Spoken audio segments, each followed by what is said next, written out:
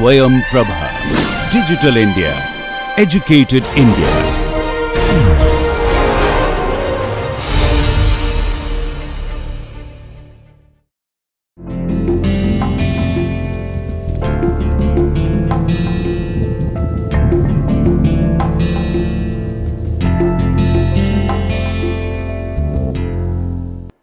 Welcome to the fifth lecture of this lecture series on bioenergy. So, as of now, in the last 4 lectures, which essentially being 8 weeks of course, in the first 4 lectures we have talked about basic concept of energy and how energy rules the global economics. Then we talked about the different forms of consumable electricity or consumable energy, whether it is in the transportation sector, industrial sector, domestic sector. We talked about different sources of energy. Then we talked about the specific niche of bioenergy in the spectrum of different forms of energies. After we talked about how India can exploit its bioenergy resources in order to attain energy independence in the global energy economics of the world. From there we talked about the different energy conversion units or different energy calculation units and how different thermal energy could be equated to electrical energy. Similarly, electrical energy is equivalency to the oil energy and likewise and so on and so forth. From there we talked about the basic concept of bioenergy and how photosynthesis and chemosynthesis plays a role, the overall outline of how biomass is being produced. Today is the 5th lecture, where the goal of today's lecture will be to give you a complete roadmap, or you can say a guide map for the whole spectrum of bioenergy, and we will classify the different part of the map of the different sections what we will be covering in this lecture series. So, let us start today's lecture, the lecture 5th here. Okay. Lecture 5.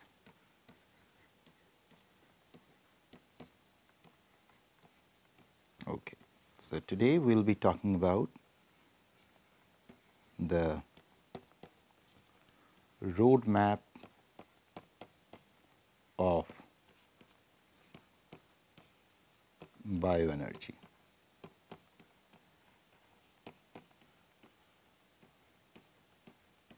So, this is today's topic, what we will be dealing with. So, let us move on to the next slide, where we will talk about. So, initially what we talked about in our last class is, so the prime source of our energy is sunlight. Okay? We talked about it. So, from sunlight, or you can call it a, also you can call it a light dependent process. So, we classified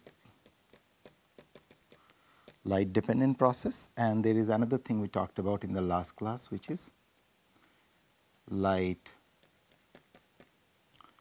independent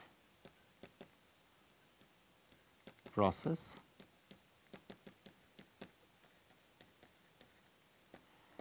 And the name for that was chemosynthesis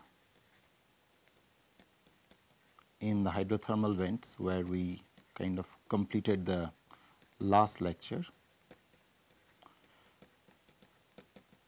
hydrothermal vents, whereas we talk about light dependent process or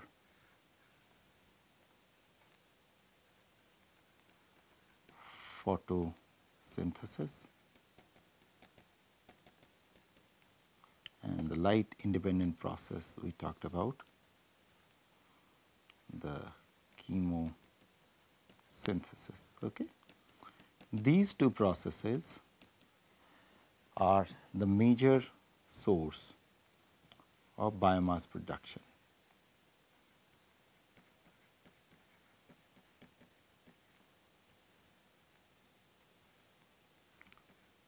So, this is how all the biomass present on the floor of earth is being produced.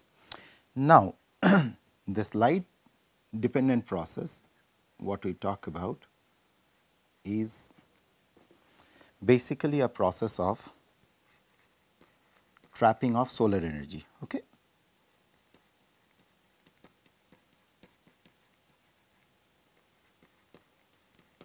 Trapping solar energy, and this trapping of solar energy, depending on the efficiency of trapping, you decide how much biomass will be produced. Efficiency of trapping will decide what will be the level of biomass. Okay. And this is dictated by whether the plant is C3 or is it a C4 plants, or it's an algal or bacterial or something else. Okay. So, this section what we are talking about as of now.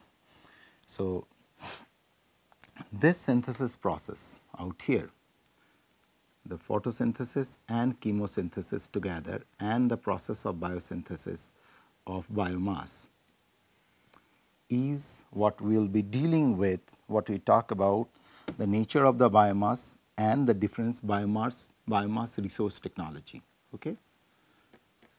Biomass production and resources. This section we will be dealing in our next fragment, which will be section 2. I am just putting S2. Okay. All the conversion process which are involved in photosynthesis and chemosynthesis will be dealing there. So, S1 which we have as of now dealt with. Okay. So, we have started with, coming back, we have as of now we have covered S1. We have introduced about, we have talked about these topics. We have talked about energy to bioenergy.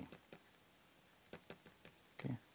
Section 2 will deal with biomass production and resources, as I have shown you, and from there we will talk about some of the conversion technologies. So, where we will be talking about conversion of biomass to usable fuel. So, this is the section where we will talk about different form of conversion process which are inspired, as I told you in the previous lecture. Many of these inspirations are being drawn from the evolutionary story of formation of coal, formation of fossil fuels deep underneath the earth in the absence of oxygen, in high pressure and high temperature. Those things are being developed in a factory or an industry setting. After, of course, before that the pilot studies are being conducted in the laboratory trials, and they are taken to the pilot plants from there, and from there the big industries are being developed, which led to the concept of biorefinery and bio-based fuel productions. Okay. So, that part will come under broad heading of conversion of biomass to usable fuel. So, let us get back to the slides again. So, here we will be talking about the nature of the biomass resources on different form. Nature of the biomass resources in different forms. Okay. From there we will talk about the, so this part, this section what I just now talked to you about the different form of biomass resources and their overall conversion processes, and the inspiration we will draw from the formation of fossil fuel falls under our section 2. So, section 2 will have two parts. One part will cover, back to it. So, this part to this part will cover our section 2 S2. Okay. So, you see you could really delineate. So, this is all the way up to S2. From here we will, after the different form of conversions, we will be talking about two different fragments or two different segments. Okay. So, you can convert different biomass into different kind of fuels which falls under the area of biofuels. It could be biodiesel, it could be bioethanol, it could be other different kind of materials which are highly inflammable and could be used for transportation sector, as well as for cooking and for domestic use, as well as other industrial use. Apart from it, we will be talking about another series of innovative technologies. So, let us classify in the slides. Let us getting back into the slide what all the two segments will be dealing at this stage. One segment we will talk about here biofuels, and this biofuel section will be divided into solid, liquid and gas. Okay. Solid fuels, solid biofuels, liquid biofuels and gaseous biofuel. Okay. And the other idea will be so basically while we talk about this conversion technologies, so here we will be talk about several energy efficiency,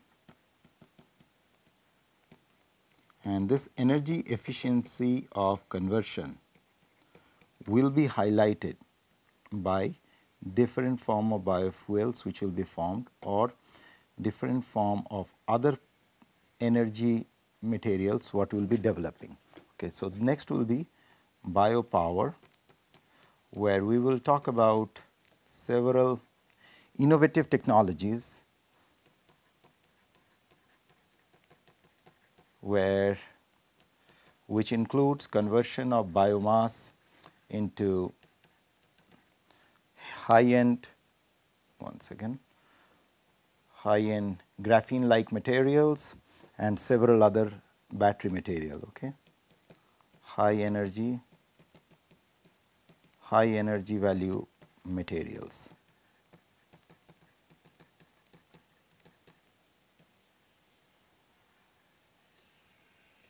So, this will fall under the biopower, whereas the other section will fall under the biofuels. So, our biofuel section is numbered as S3, where we will be covering 3 weeks, 15 classes, what will be dealing with different forms of biofuels, and especially all the case studies will be relevant to Indian context, where we will be talking about how you could convert sorghum and millets into biofuels, how we could use different other more abundant crop residues into biofuels and so on and so forth, and the different generations of biofuels what will involve.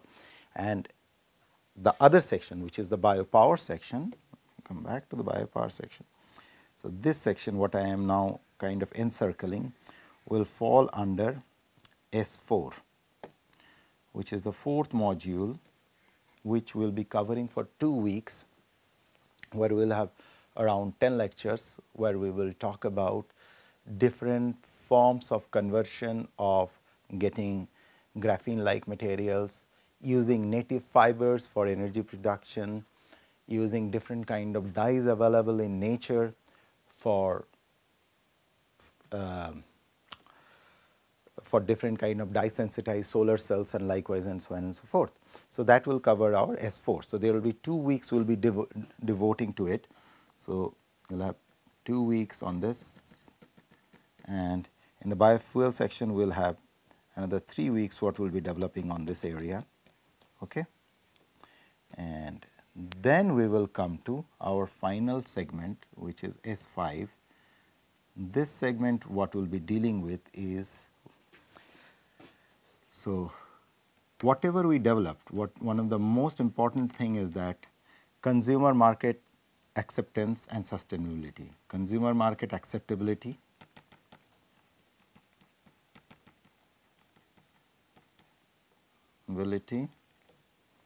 and sustainability.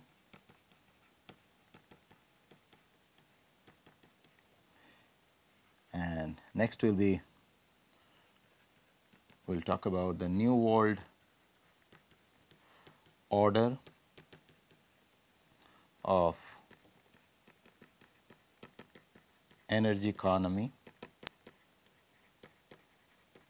and then we will introduce the concept of biorefinery and different other product related things which will falls under bioelectrical energy systems. Okay. So this is where we will be.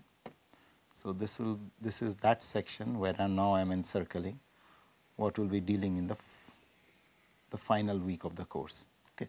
So let's summarize. So you have week 1, what we have as of now finished, S1, where we talked about energy and with respect to bioenergy. So after this lecture, we will be starting S2, which is the week 2, where we will talk about the biomass synthesis. So essentially, we will be converting this biomass synthesis following light dependent route and light independent route. Then we will talk about the different bioconversion processes where we are converting different biomass either into biofuels or to different kind of innovative technologies used to make high energy value materials. And then from there we will move on to the consumer market. So this is the overall layout of the course, what you people needed to grasp. So we will be walking you through the basics of photosynthesis in our next class, the structure, so plant anatomy. So if you talk about this section, coming back to the slide, so in this section we will talk about the plant and leaf anatomy. Then we will talk about chloroplast, chlorophyll, photosystem 1 and 2. Then we will talk about water splitting complex, which is all part of the photosynthesis and the inspiration drawn out of it. And we will talk about the concept of artificial leaf or a artificial solar panel.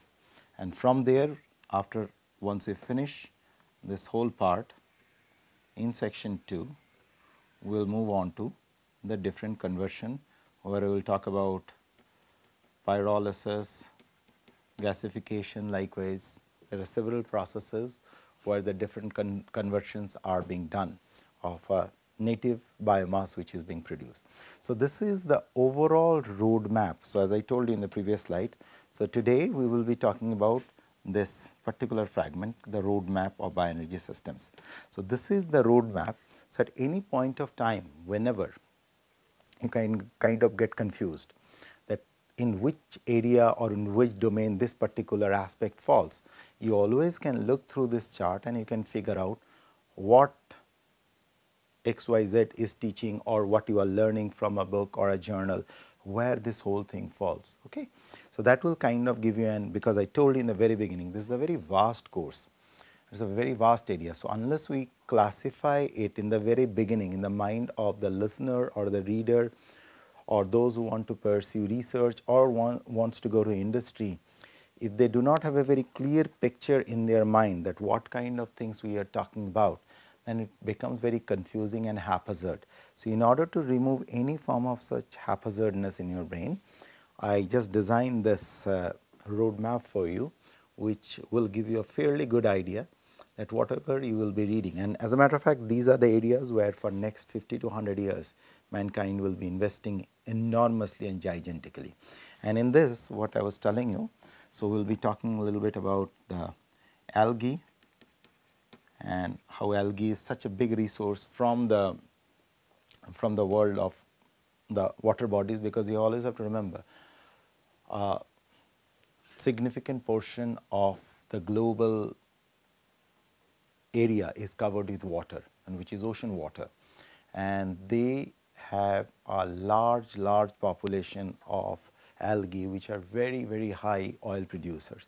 So we'll be talking about them. So we'll talk about the different resources and how the different biofuels, and again coming back to the chart, if you talk here, so how the biofuels, what are the source of biofuels? Is it coming from plant sources, or is it coming from bacterial sources? There are several classifications you can do, okay, or any other microbial sources, or it is coming from algal sources. So the sources will also define the quality of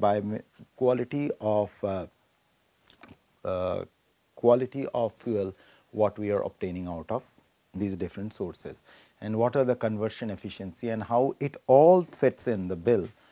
Eventually it has to fit the bill of what is most important out here is the economics. That will take a center stage out here, that unless these processes are economically feasible, no one is going to really follow these. Okay, so I'll close in this fifth lecture, or as the concluding lecture of the first week, where we started from the concept of energy and we have concluded with the roadmap. So in the next week, we will be talking with the biomass synthesis using light dependent and light independent route, and the different forms of conversion of biomass to usable fuels. Thank you.